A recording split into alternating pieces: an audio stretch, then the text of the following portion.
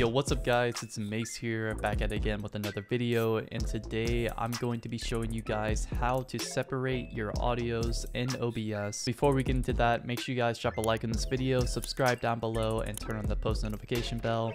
And yeah, let's get right into the video. So the first step that you guys are going to want to do is go to this website. It's going to be linked down in the description below, and pretty much this is the plugin to let you separate all your audios. So all you're going to want to do is click on the most recent version, which during this recording is October 31st. So all you're going to want to do is click on Win Capture Audio version 2.1.0. Yes, it is still a beta, but it works completely fine. I've had no issues with it. And then you're just going to want to download the exe file. So once you have the setup, download it. You just go through the process of setting it up. It's really easy to do. You just accept the agreement, and then pretty much all you do is just click install, and then it should be good to go. And so now I'm going to show you guys how to set it up in OBS. So the first thing I would do is set up a new scene and call it audio setup, pretty much so then you don't accidentally mess up any of your other scenes, and also you can test out the different audios and see how they work. It's pretty straightforward. The first thing I would recommend doing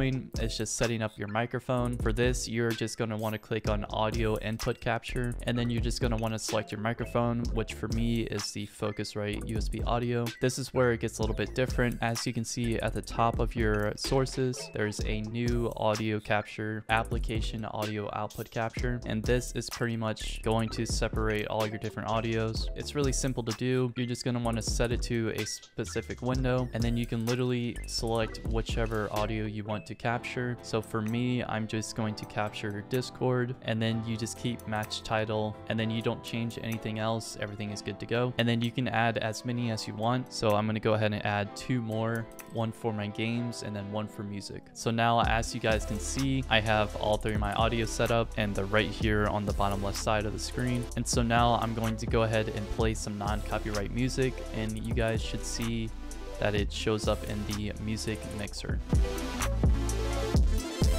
And then what I like to do after I have all my sources done is selecting all my audio and then grouping them together. And then you can take this group and put it into all of your scenes. And other than that, I hope you guys enjoyed the video. If you have any questions or concerns, let me know down in the comments. And other than that, I'll be seeing you guys later.